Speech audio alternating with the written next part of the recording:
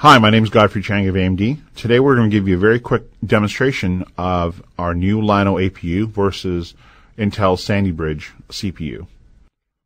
Over the past 10 years, consumers have really changed how they use their PCs. AMD has changed along with them and designed products to give them the best experience. Consumers these days, sure, they still work in Excel, but they also play 3D games, they watch videos, and they do it at the same time. So the ability to multitask these modern workloads is critical to give the consumers the best experience. Let's show you this little demo now.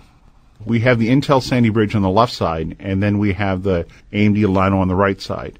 Playing this Final Fantasy graphics workload, you see AMD really smooth, very even power draw, and playing back very smoothly. And with Sandy Bridge, you can see it very choppy, it stutters, and you have wild fluctuations with power draw. When they decide to render, that's when they draw the power, and then when they stutter, they draw less. And of course, AMD has always been known for our graphics, but we also have a great x86 CPU as well. We also do Excel, and in this spreadsheet, we're doing 2200 calculations every second, and as you can see, we're as smooth as Intel, but we're also smooth in the background with the 3D graphics too. So let's start punishing these systems. Let's add one more workload. Let's say people want to watch videos. So you'll notice here we added video. And on the right side, you'll notice that there's a split screen.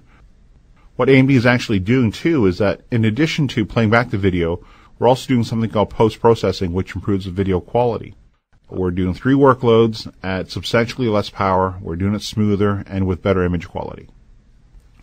All right, let's start to really punish these systems. Let's just say you want to do some 3D model creation and some rendering. And as you can see here, we're nice and smooth. We still have a smooth video playback. The game is still running smoothly in the background, and our Excel still nice and smooth. But you'll also notice our competition's really stalled out. We are still rendering all 4 workloads now smooth and well under the power of our competitor. As you can see with this demo, AMD's Llano is very competitive versus Intel's Sandy Bridge. And what you'll also notice here is with these modern workloads of 3D graphics, video, compute, we actually excel versus our competitor.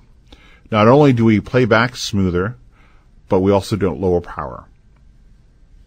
Thank you very much, and we hope you enjoyed this demo.